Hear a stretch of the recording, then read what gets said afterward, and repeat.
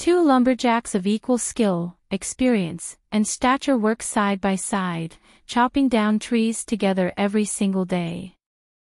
However, one lumberjack works non-stop, without taking a break, whereas the other takes an hour-long lunch break every afternoon. Despite working for less time, both lumberjacks inevitably chop the same number of trees by the end of each working day. Puzzled and frustrated, the lumberjack who works all day long asks the other how he manages to chop just as much as him while still taking a break. To this, he responds, "It's simple. I spend that hour at home sharpening my axe." Moral of the story: breaks are vital to productivity.